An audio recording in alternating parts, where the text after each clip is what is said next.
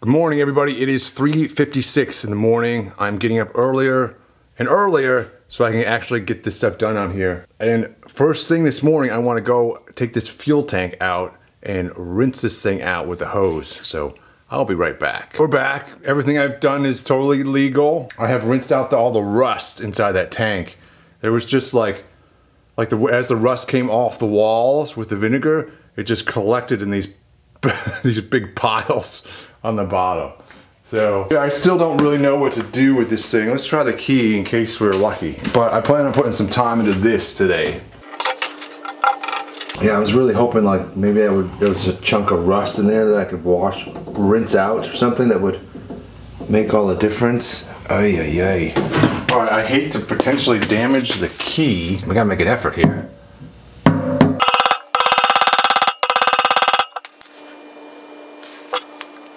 Yeah, it's just nothing happened. I'm starting to feel more and more like I have to abandon this dream of having a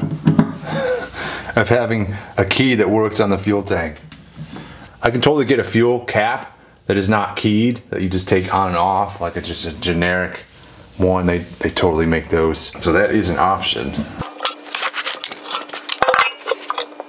Let's pour some of this rust dissolver right into the key lock. Let's see what happens with that.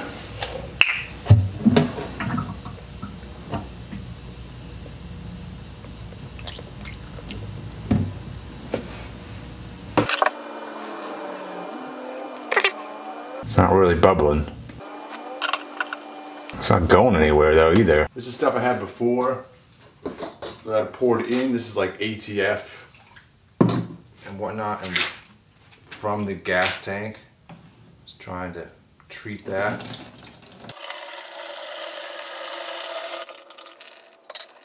But yeah, that will all go to, we have a hazardous waste place in town or whatever, so I'll take this there.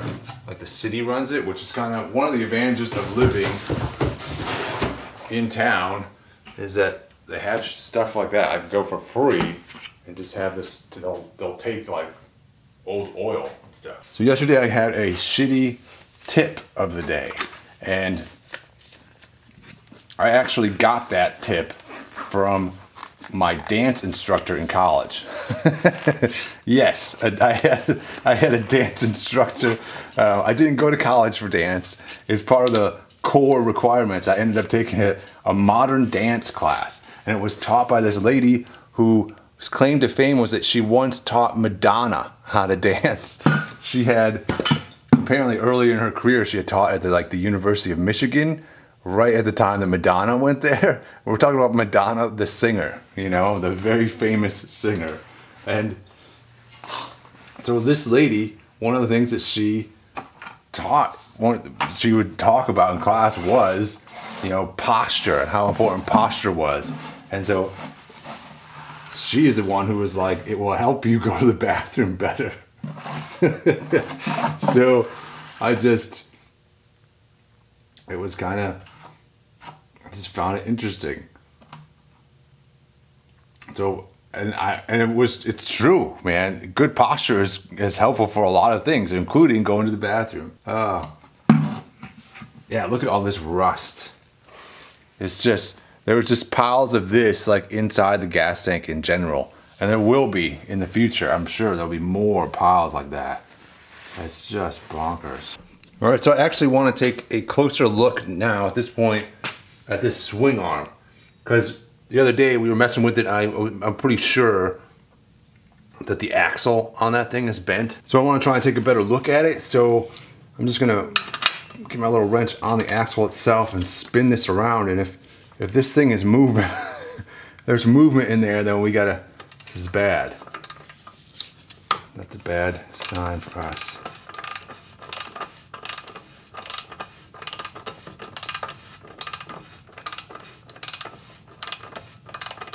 It does seem like there's some movement in there. I'm seeing most of it on this guy, on the rear set, little foot peg, which is indicative, I think, of that the bend is somewhere close to the foot peg. I don't really see it on the swing arm. Like here, take a look at this. So watch the foot peg. I'm trying to keep the foot peg as steady as I can, but watch it move.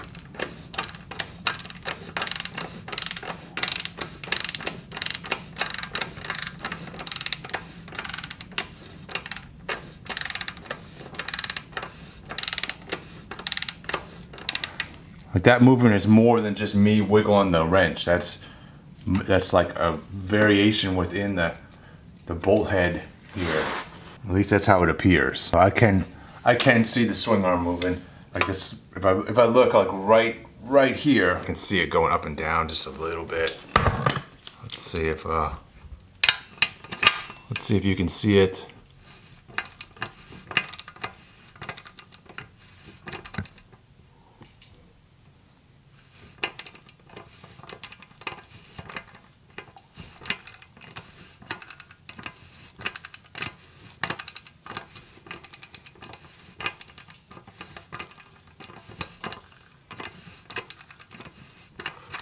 So yeah, let's take the swing arm, let's take the axle out and take a closer look at it.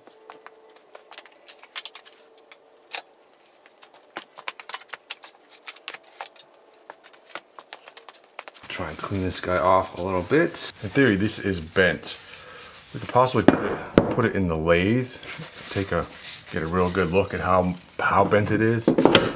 And you could totally, I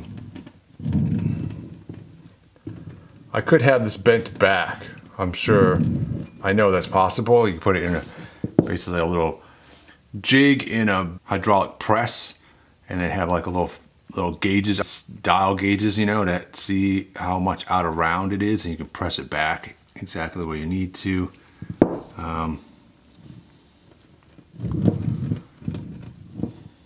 Maybe this isn't bad enough. In my experience, this is all with like front suspension, like the stanchion tubes and stuff. Like those can be bent just a little bit, and you're in trouble. I've never had a rear swing arm bent axle before, so I don't know if you could have what the tolerances are for this thing. Let's put it in the lathe, because I don't see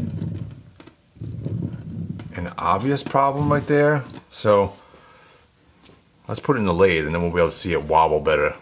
Will it fit in here? Oh yeah. All right, we got plenty of room in there.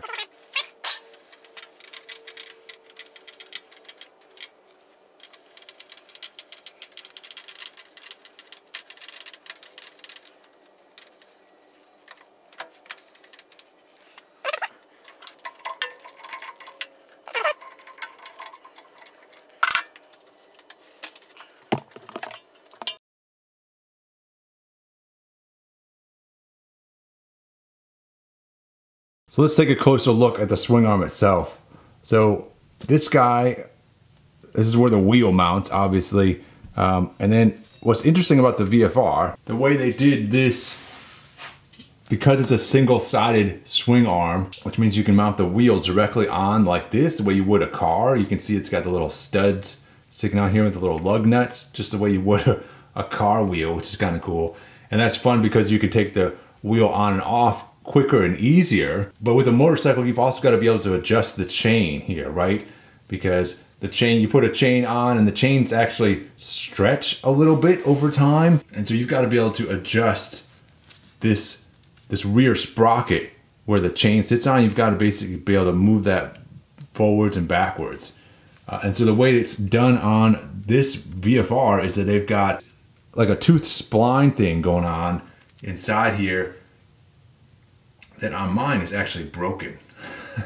But you can, in theory, you can, I have a tool, like a little spanner wrench kind of thing you stick on here, and you can rotate that around, and that will move this rear sprocket forward and back. I don't know how well you can see, but if you can see in there a little bit better now, like there's like the little teeth are broken off right over here. There's one tooth up here that is not completely broken off. I don't know if that's from the accident. I doubt it. I bet you that's from just abuse. Like somebody tried to adjust this and just really messed it up. That'd be my guess. I don't know how that would happen otherwise.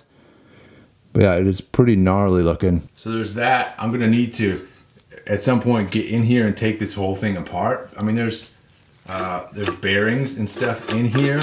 Obviously, this whole thing rotates around, and so I might want to replace bearings and whatnot. I'd first like to get to the point where I can put a wheel on here and actually see if the swing arm itself is straight.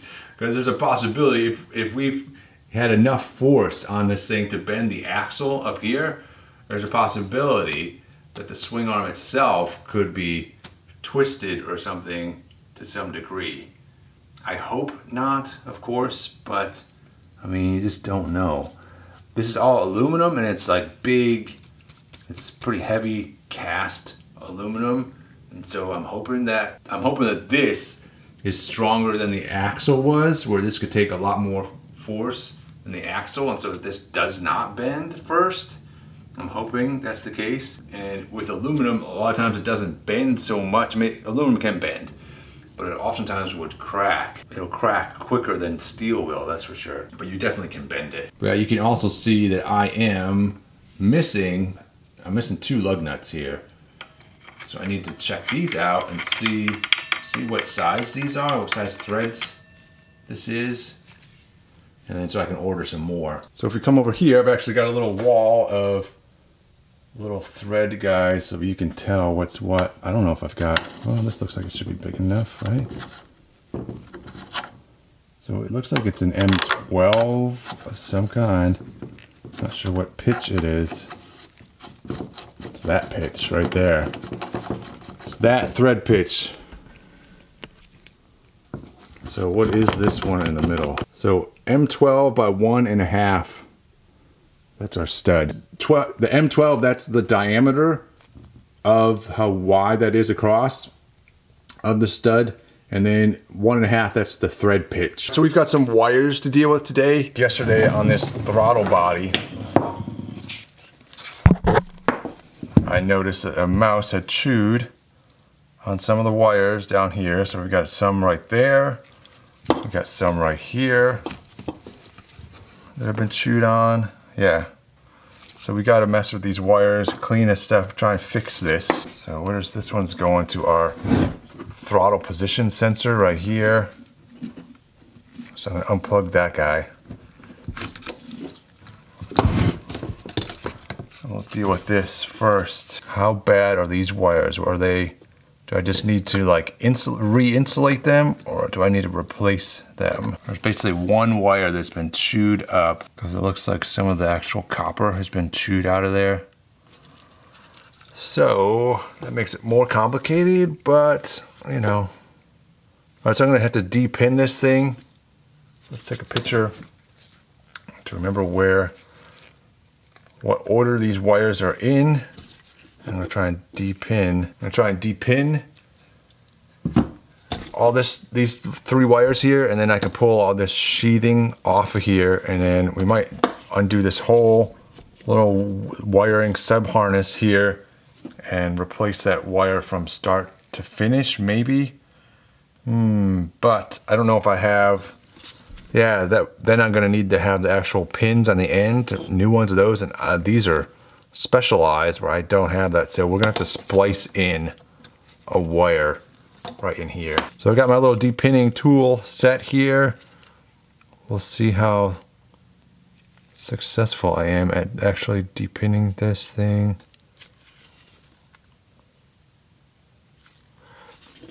These connectors can sometimes be in like these sort of stepped series sorts of things where you have to take the connector apart to a degree, and then before you can even start to de-pin anything. Because yeah, that little white piece inside there makes me think, oh, I have to sort of remove that white piece before I can even think about doing anything else. I don't know if that's the case, but previously that has been my experience with these sort of newer style connectors. The old style connectors were very simple, but they were not waterproof.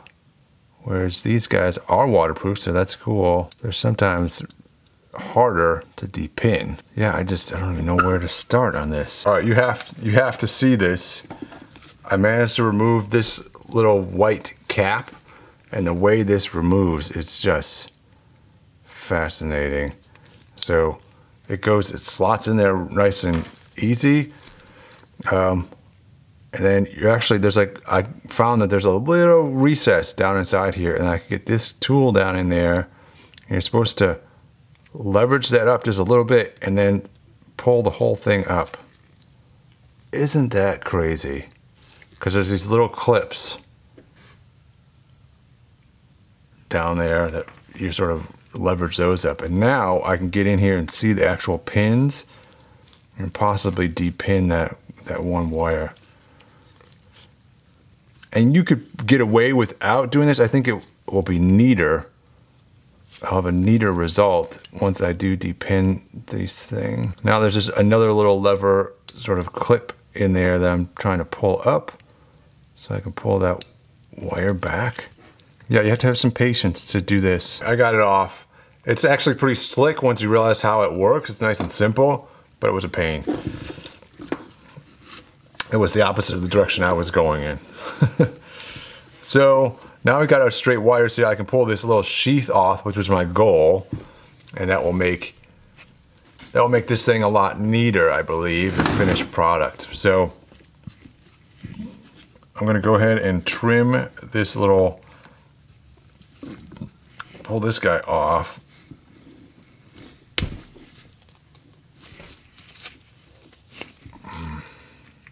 At least I think. So I've got one that needs some insulation there, and then another one here that I need to like put in a whole nother section. So I would really like this to come off.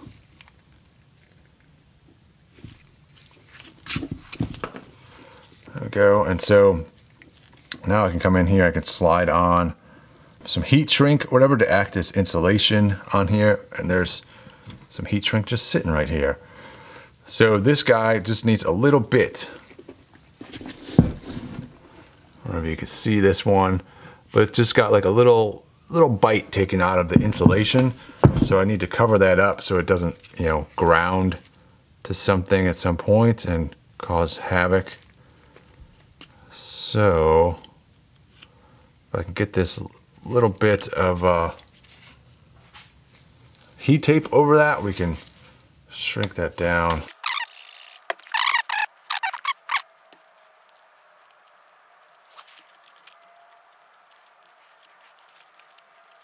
This does not want to go over that piece of rubber. That is not going to work. I need to get a fatter piece of heat tape. So got some more heat shrink here. This one's a little bit fatter, which goes on no problem. Just need it to shrink more to make this work. All right, let's see if we can make it work. Let's see if it will shrink enough.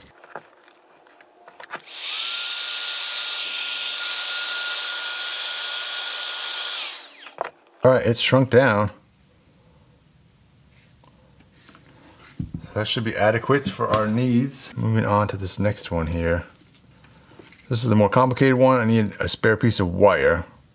So I clip that out and put a new piece of wire in there. So I'm gonna grab my spare wire stuff is up here. My little electronics box is up top here.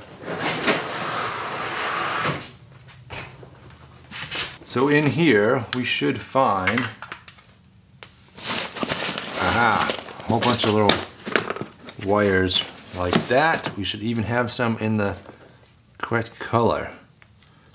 So this one might work.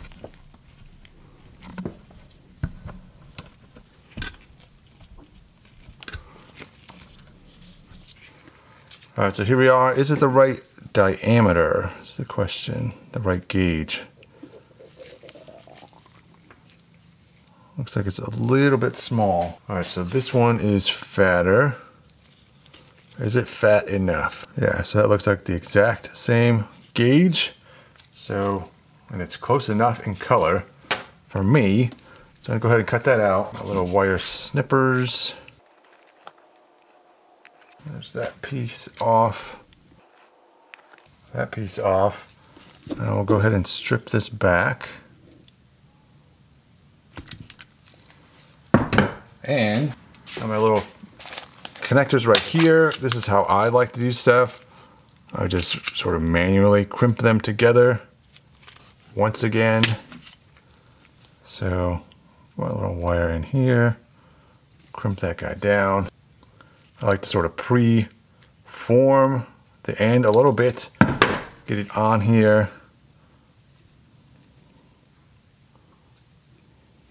And then crush it into place. And there are like much better pliers for this. Like there's a whole, I know a guy who uses them and they are super nice. This makes this stuff even better. Like I thought it was cool when I got these pliers. I thought these were like super advanced, but there are even more advanced, like professional grade type pliers that I would love to own. But they're like 80 bucks. So I don't own them. Someday, maybe. All right, so then I'm gonna strip the end of our new wire. Put that guy on here as well. Get this sort of set up and we'll just feed him in there.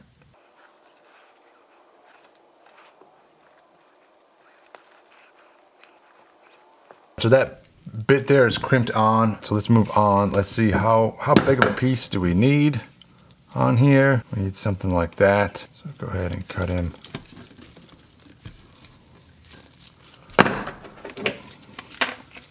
Go ahead and cut this guy like right here. I don't know if any of you guys have like heard about in terms of like riding gear and stuff. I don't know how big or how much you guys are into that. I know like some people, you know, they find a thing that works for them and then, you know, they stop looking. But I'm looking here recently because I'm going to be needing some new riding pants. Like I like to get geared up, you know, because if I do come off the bike, which just because of my nature, I feel like, or my luck or whatever, I feel like it's a real possibility. I'm not super confident about that not happening. So I like to gear up and have stuff that is armored and abrasion resistant and all of that stuff be as protected as I can be. But of course I also like the idea of like looking cool, you know, while I'm on my cool motorcycle. I also look for stuff that is fashionable, at least in my eye, you know, and so I tend to, like I have motorcycle jeans, that's kind of what I ride in, but they're like ones that have Kevlar and they've got a little armor in them as well. The ones I got are cheap Amazon ones though, right? They're breaking down. They're not lasting that long. They're not quality gear, you know, it's not quality material. I am now like, well, looking at quality made stuff, like how much better would that be? In my little research, I've stumbled upon these jeans that are made with Dyneema, which is like a plastic, some sort of, you know, advanced plastic type thing that they weave into the cotton to make the jeans. And I found that you can get it, that they make the cotton in different, or they make this material, this combination material in different quantities, and you can get it up to like, I've seen it as high as like 54% Dyneema. And Dyneema is supposed to be great because it's supposed to be like more abrasion resistant than leather.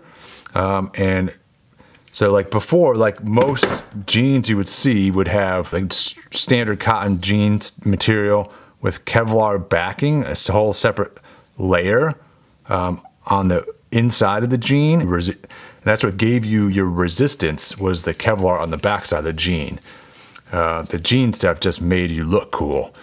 But this stuff, it has no Kevlar backing. It's just the Dyneema jean. So it's just the jean material and that's it. And that is supposed to be even better than the Kevlar, supposedly. I realize that marketing is a thing and that may not be in, you know, the ultimate truth on that matter, but I am like, I was pretty excited about it, you know, the possibility that you could basically have like straight jeans.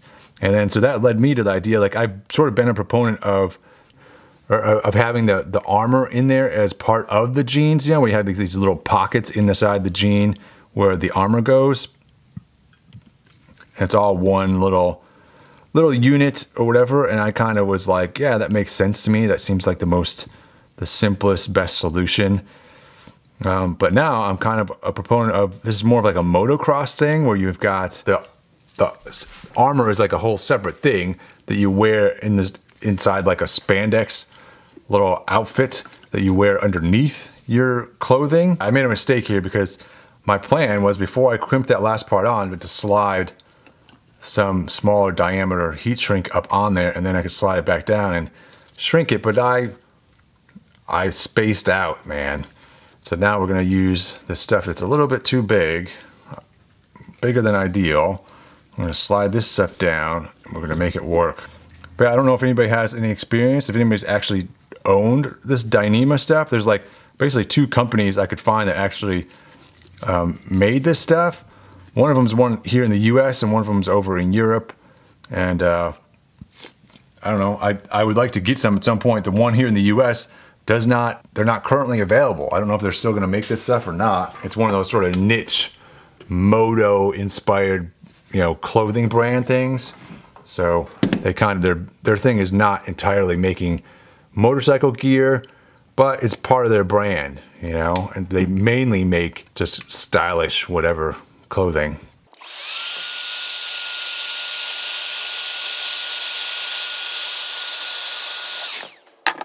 Alrighty, we did something. Oh, that is so nice. Let that cool down just a little bit, and then we'll put stuff back together. We'll slide this guy back on there and we'll tape up the rest of it. We might put some big heat shrink over the top of this guy, but let's try and start getting this, making this happen. I'm gonna stagger this in here because it was hard to get out because of all these little rubber bits at the end. Those guys kind of wreak havoc. They don't like to share space, you know. So I was just curious if anybody has tried that. I know they also have like Cordura, which is also this kind of a similar concept, where it is a higher abrasion sort of synthetic material, and they've made jeans that have Cordura weaved into them, but they usually typically also still have the Kevlar backing on them. So that it kind of gives you an indication of how significant this Dyneema is supposed to be in terms of abrasion resistance. And I'm curious if anybody's actually tried it. Like, I really want to know, do they feel anything like jeans, or are they a completely different beast, you know?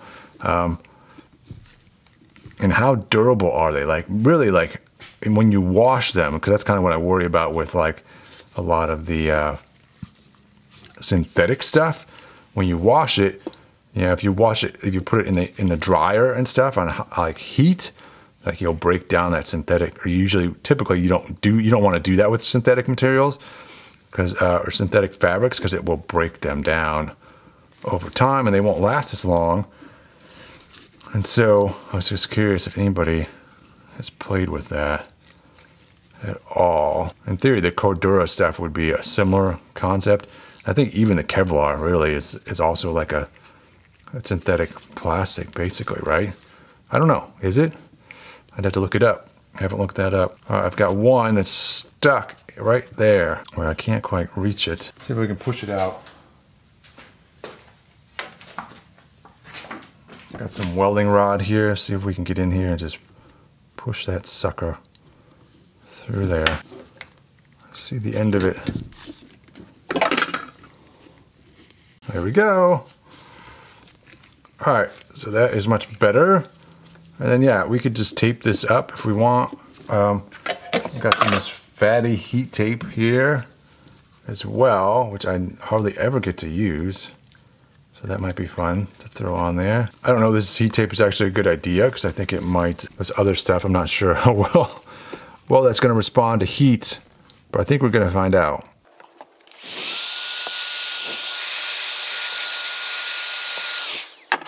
That worked pretty good. There we go. It has been repaired. Now we just got to put this little guy back on the end, which involves referencing our picture that we took earlier. So I get things in the right order. So if we orient it like this, we have our pink and then the green and then the green with the stripe. There we go. Now it looks just like our picture. And now we can go ahead and put this guy back on there, and it should just clip back in.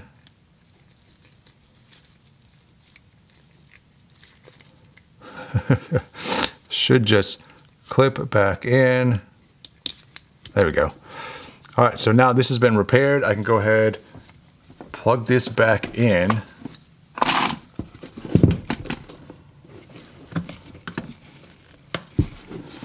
And we are good. Look at that.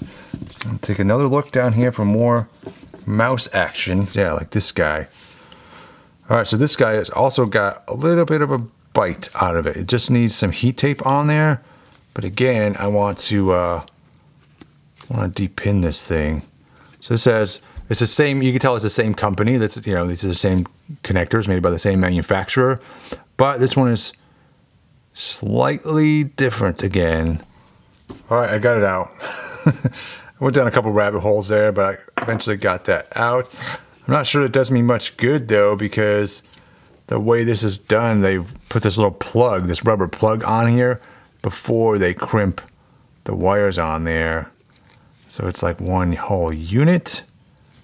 No matter what you're doing, you can't really like pull these pins back through. So that is a little annoying. So this one almost makes sense to like cut it.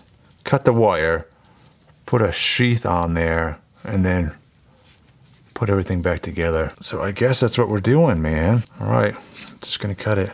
I'm gonna go crazy. I'm gonna go crazy.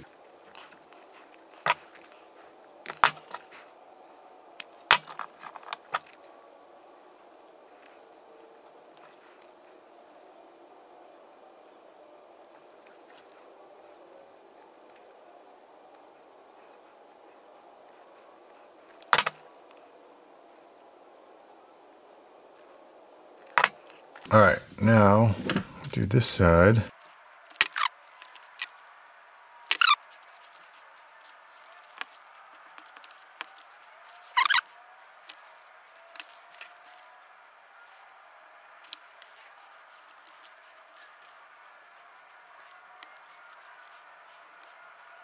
All right, so that is now clipped back together. I mean, we're finding a way. We're finding a way to fix this bike, man. It does, some might say it does not want to be fixed, but we're finding a way to do it. There's a lot of little things wrong with this bike. I mean, this might be the worst bike I've ever tried to fix. The more I work on it, I feel like this bike has been sitting longer and longer. I'm gonna put this wire connector back together, and then I'm going to probably call it a day. It's probably enough for today. So see you tomorrow.